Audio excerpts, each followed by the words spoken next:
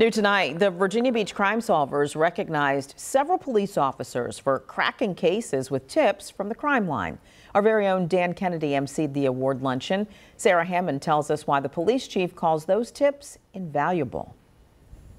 When we report on a crime, you've heard us ask you to call 1-888-LOCK-YOU-UP or submit a tip through the P3 app hundreds of times. And last year, almost 900 of you did, just in Virginia Beach.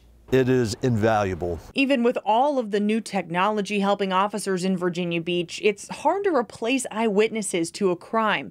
But Virginia Beach Police Chief Paul Newdigate says he understands how difficult it can be to come forward with information. We understand some of the challenges that are out there about coming forward. But those concerns didn't stop 886 people from submitting tips over the phone or online last year. Through the Virginia Beach crime solvers, tips led police to clear 183 cases and arrest 75 people. They also recovered over $62,000 worth of stolen property, seized $97,000 worth of drugs, and 23 firearms. We could not have the level of success, the level of closure that we bring without crime solvers. Police can't do it alone. We need the community. On Friday, the department honored 2 teams of officers who were able to solve crimes using those tips. Over the summer, a team of detectives and officers were able to arrest multiple suspects who were stealing from cars and slashing tires.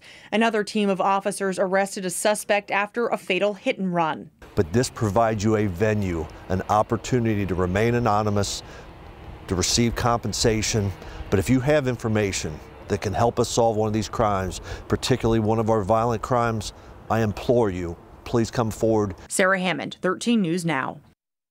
And again, if you do have information about a crime, you can remain anonymous. Calls to the crime solvers are not traced or recorded. It's all done through a code number system. You could also get $1,000 if your tip leads to an arrest or recovery of stolen property.